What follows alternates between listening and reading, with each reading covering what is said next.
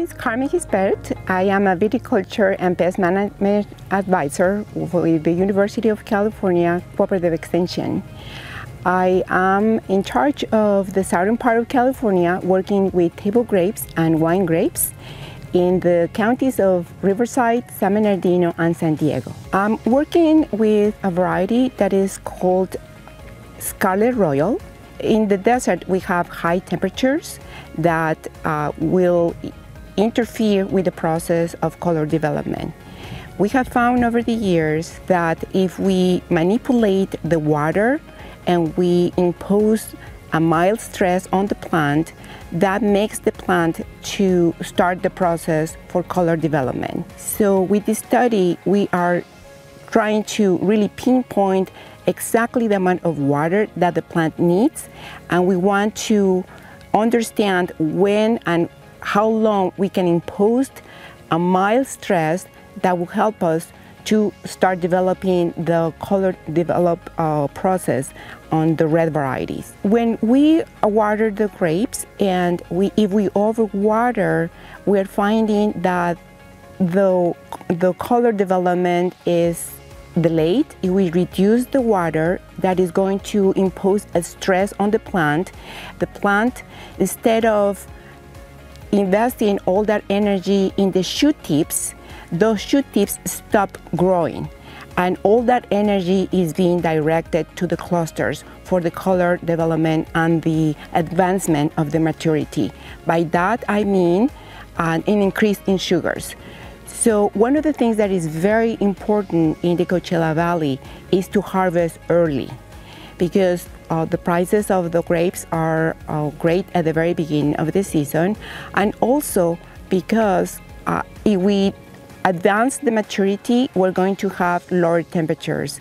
By the mid of June to the 1st of July, the temperatures start rising really quickly, and that is going to impair the development of the color. So the early that we can promote the color, the better to advance the maturity and increase sugars. On table grapes, the main driving is how it looks. It has to be early, it has to be pretty, and it has to be easy to grow.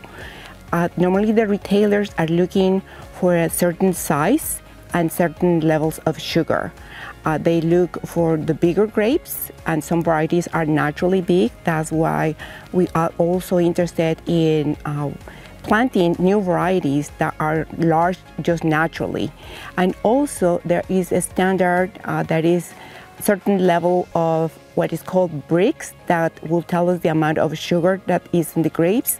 One of the nutrients that is very important for maturity on the clusters is the presence of potassium.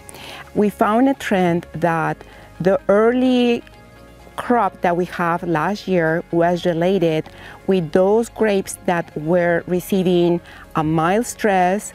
When the plants start showing color, that is called variation, the very beginning of that developmental stage.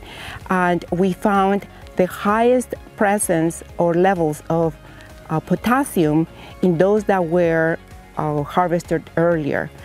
The block that we have that was fully watered was harvested later and also show lower levels of potassium.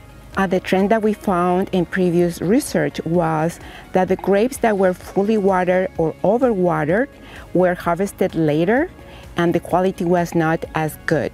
So the ones that we imposed some stress with the SAP analysis, we found that it had better color and also were harvested earlier, and we found higher levels of potassium in it.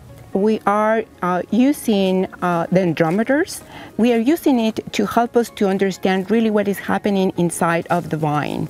We're monitoring the expansion and contraction of the trunk that is going to be responding related to the levels of water that we are applying. Right here we have a dendrometer, and is this computer, and this computer has attached 2 tensiometers that are measuring the levels of humidity in the soil at 30 and 60 inches down. And each computer has attached 3 dendrometers, and each one in one of the vines, and what it does, it measures the expansion and contraction of the trunk depending on the amount of water we're delivering to the vine. We have this water meter, so we will know how much water has come, and we're going to correlate the amount of water that determines the expansion and contraction of the trunk. And by that, we are trying to understand what is the physiological stage of the vine itself depending on the amount of water that we are applying. And at the same time, we're taking samples from the sap to see what are the nutrients that are being present depending on the different treatments of water that we are imposing to the different blocks of grapes that we are studying. As well, we have another study in addition to this to see if we can understand when the process to develop the color starts. That it would be with some more genetic understanding of what is on those grapes are being imposed, reacting to the different types of irrigation.